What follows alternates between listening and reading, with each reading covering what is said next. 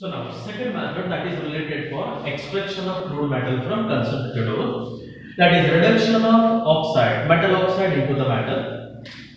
Now reduction of metal oxide usually involve heating it with some other substance, act as a reducing agent, means it is oxidize itself by reducing others, carbon or carbon monoxide or even another metal. Now another metal, so special example is aluminium. So when we use aluminium powder for reduction of specific metal oxide such as chromium and manganese, so in that case aluminium oxide is obtained as a byproduct and metal in its normal form. This reaction is called aluminothermide process. This is for objective part.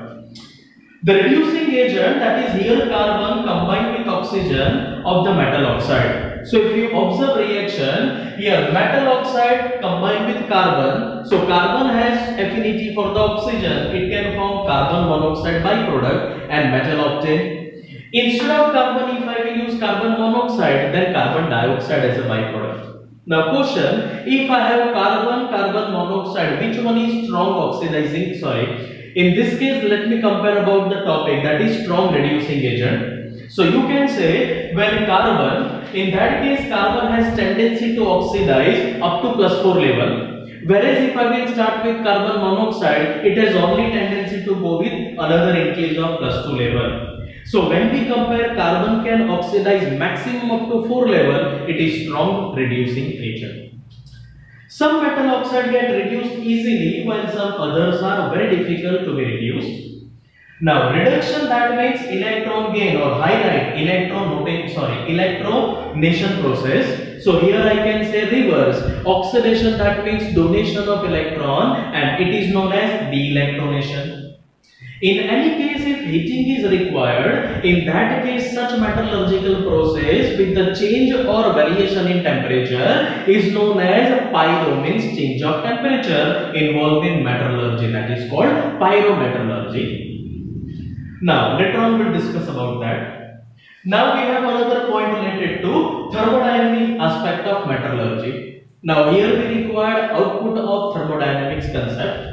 Now we know that Gibbs free energy delta G is equal to change in enthalpy minus temperature constant term and change in entropy, that is randomness of the system. One more expression is minus RT ln K, where K is equilibrium constant. And if reaction involving change of electron means redox type of reaction, in that case it is minus NF cell, where N is number of electron transfer, F is Faraday constant 96500 coulomb per mole, and E cell is known as cell potential, which is under the operation.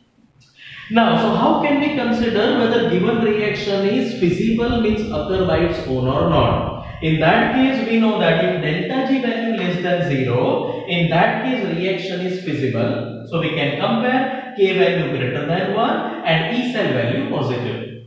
If delta G positive, in that case reaction is not possible or not spontaneous, means it is not in forward but more towards in reverse direction.